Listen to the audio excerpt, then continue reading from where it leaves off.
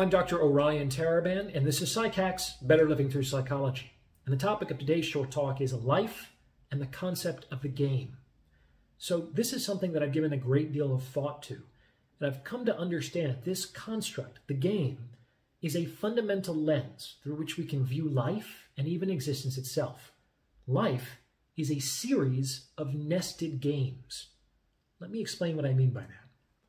A game is anything with a goal and rules. And anything with a goal and rules is a game. That's it. You need both for a game to exist. If you only have a goal and no rules, then you just have chaos and confusion, and things tend towards dissolution. On the other hand, if you only have rules and no goal, then things tend to become restrictive and ossified, and that tends to strangle life. So at both extremes is death. Too much order is death, and too much chaos is death.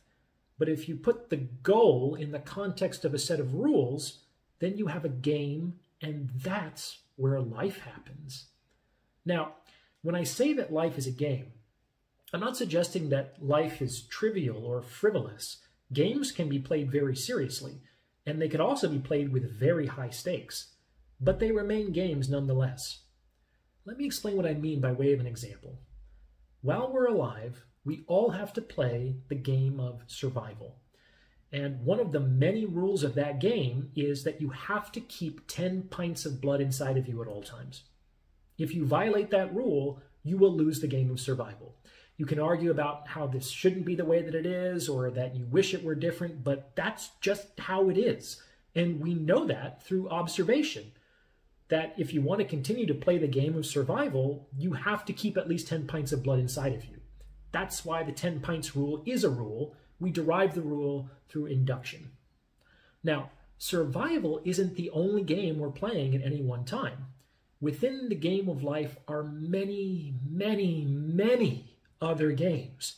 And we're often playing several of those games simultaneously.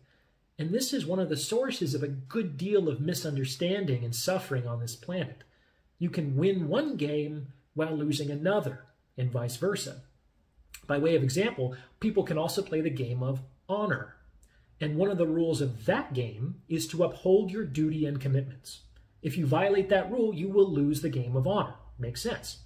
Now, a person might find himself in a situation where he is forced to choose which of several competing games he wants to win, and which of several competing games he is willing to lose.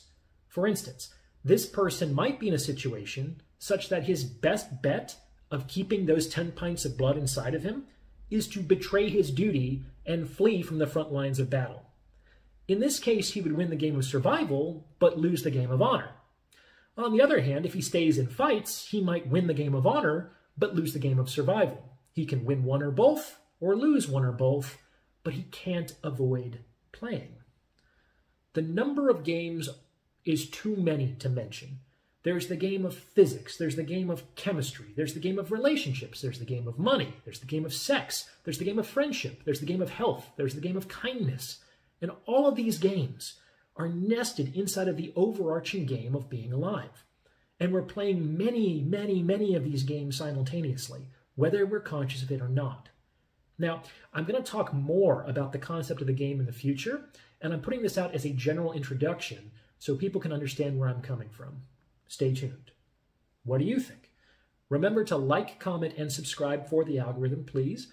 And if you'd like to schedule a consultation, you can reach me at psychackspodcast@gmail.com. Thanks for listening.